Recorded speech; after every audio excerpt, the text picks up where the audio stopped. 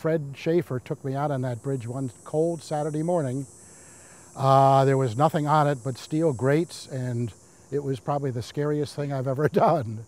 But over time, it developed, it evolved, and it's now a wonderful attraction for the city of Poughkeepsie. And I think that's probably helped the city as much as anything. When I'm up there, I talk to people who say, I just never realized this was so beautiful up here. The East Gate Plaza, the West Plaza, all of these are just beautiful buildings. I think there's a multitude of things that could be done in the way of amenities.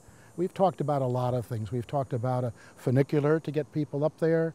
We've talked about, a separate lane for bicycles. We've talked about a lot of things. All that can be done in time. It would take a lot of money, take a lot of resources, but I think you could just build upon this bridge dramatically. This is a destination for people. When they come to the Hudson Valley, they've got to go up on the walkway. We did have a study some years ago that every time you bring people to the walkway, they do spend, and they tour the city of Poughkeepsie, especially down here by the waterfront.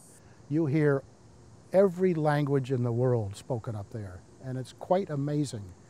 And there's nothing like going up there and having a little get-together with some friends and taking your in-laws, should they show up, and your kids and your grandchildren up there. They just can't believe it. And I must admit, whenever you're up on that bridge, you run into someone you haven't seen in years. And it's kind of fun. It really is.